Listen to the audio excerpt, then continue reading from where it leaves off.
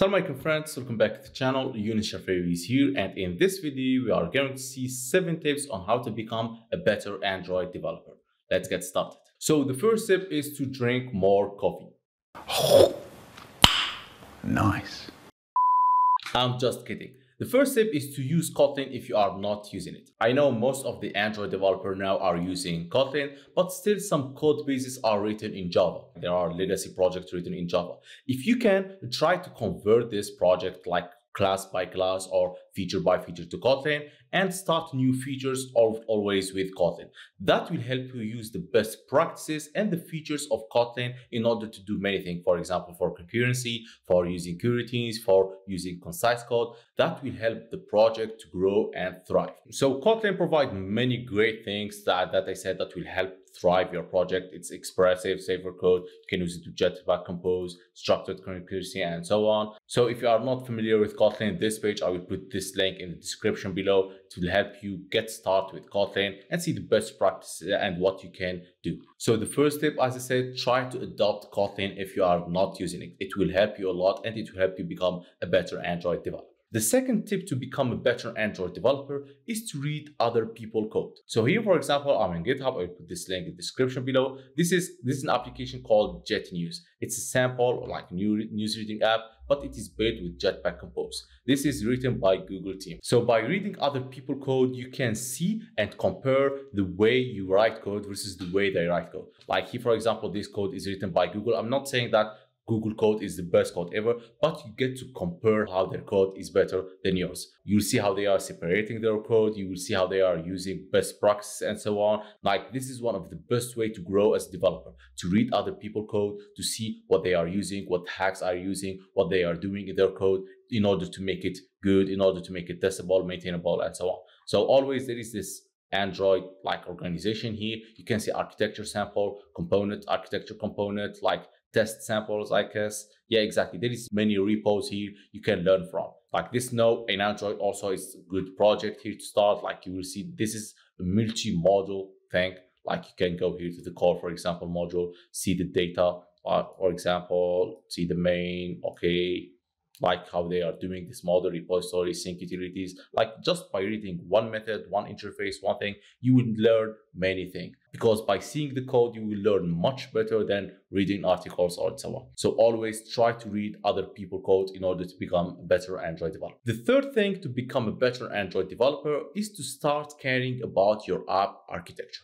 Start to learn about design principles and also start to learn about separating the concerns of your application. Because especially when you start Android development, you will put everything in the activity or everything in the view model, right? You will put the code of the database, the code of the network, and you won't be separating layers into your application. So start caring about this thing because this will allow the project to grow and it will allow maintainability, testability, all the other great criteria about software development. So there is this page called Guide to App Architecture. It is Google recommended architecture for building Android apps. Like it's simple, it's just separating the application into 3 main layers: the UI layer, the business layer, and the data layer. All right, so if you can read this and get the sense of what they are doing, it will be awesome. There is, as I said, the samples now in Android and Jet News, and you can start learning by each layer what's the purpose of each layer and how you can implement it in Android, and also what are some specific Android classes you can use. For example, the view model, you can use it here. The data layer, I think you can use it also. Let me check.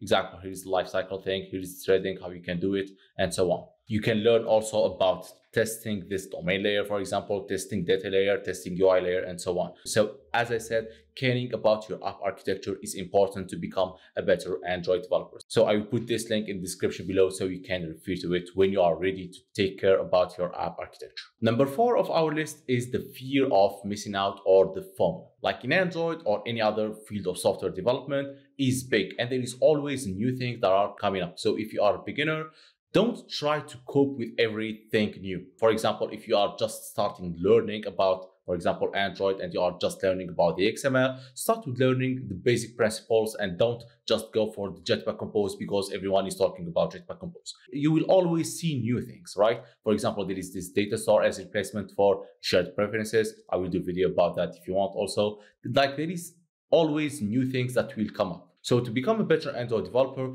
don't fear of missing out, because you won't be able to learn everything and to know everything. There will be always things that you don't know. So just be comfortable with that and learn the basic and the solid main principles, like for example, for testing, for mutability, separating your concerns, and so on. These are the basic things. Learning about activity lifecycle, learning about view model, how to architect your application well, and you can always expand your knowledge when needed. All right, so don't fear of missing out if you want to become a better Android developer.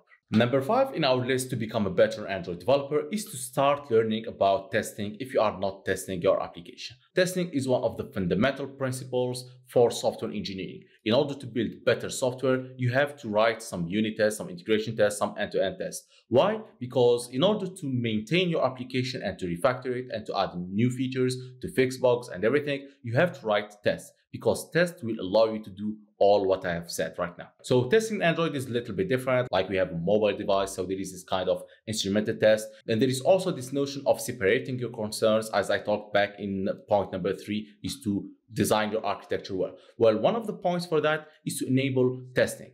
To enable testing on different layers. So you can test the domain layer, the business logic layer, without the need of testing the UI.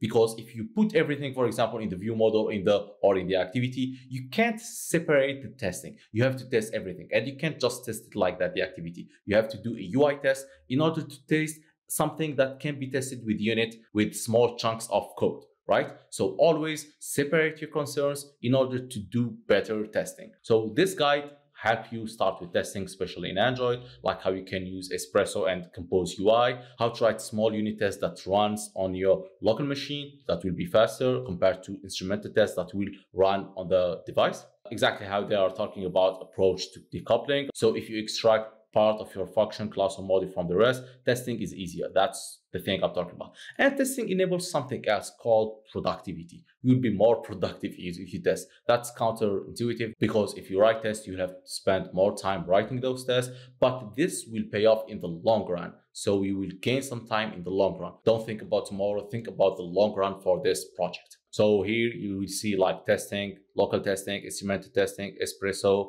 like lot of things, lot of good things to learn testing. This is one of the fundamental things you have to learn. So if you want to choose between testing and between Jetpack Compose, start learning about testing. It's better because testing will stay with you in the long run. But Jetpack Compose, it's only for UI and it's only for specific need. But if you learn about testing and let's say you will change your career, for example, to something else, to Android development or iOS development or web development, the principle of testing will stay with you. But Jetpack Compose won't stay with you unless you will do like desktop or something related to Jetpack Compose.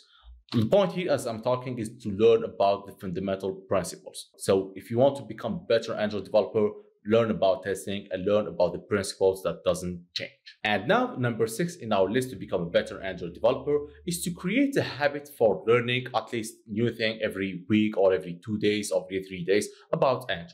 So there is a lot of ways you can learn about Android from the community. Like there is this page on Medium, for example, Android developers, the official Android developer publication Medium. You can learn new things. Try to make, for example, at least one article per day. For example, I can learn one article per day, for example, or per week. Like try to create a habit, because consistency will build up. There is this, as I said, Android developers. There is this pro Android dev publication. They have multiple also articles. There is Ryan Derlish. There is a YouTube channel you can learn from. For example, Philip Blackner. For example, my channel here, Younes Charfaoui, and many other things. The point here, I'm not just talking about the publication or the channels. The point here is I'm talking about the habit. If you can learn 3 things per week, for example, about Android, this will build up for 12 things in a month, and you can multiply it also by 12. Like it will be 144 new things about Android per year. That will massively grow your Android development career. So in order to become a better Android developer, start by creating a learning habit. And for number 7, it's not actually a tip, it's kind of an advice, and this will vary from a developer to a developer. If you can buy and if you can afford a better machine to do Android development, try to do that, because this will help you a lot in order to be more productive, in order to learn faster, in order to complete project faster, and so on. Like especially in Android and Android Studio, because it's required a lot of resources to build the project and so on. So only if you can afford that, consider it as an investment for your career and for yourself, because this will help you a lot in order to become a better Android developer. So these are 7 tips to become a better Android developer. So to recap, try to use and learn about Kotlin if you are not using it yet. Number 2, read about other people's code in order to learn new things. Number 3, start about caring about your design and about your architecture.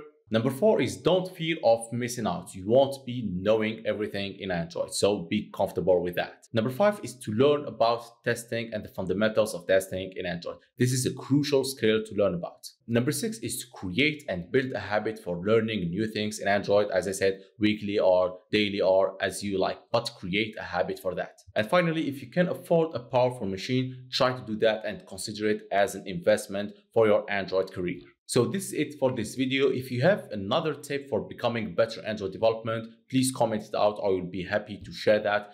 Thanks a lot for watching this video. Don't forget to subscribe to the channel and see you in the next videos. Salam alaikum.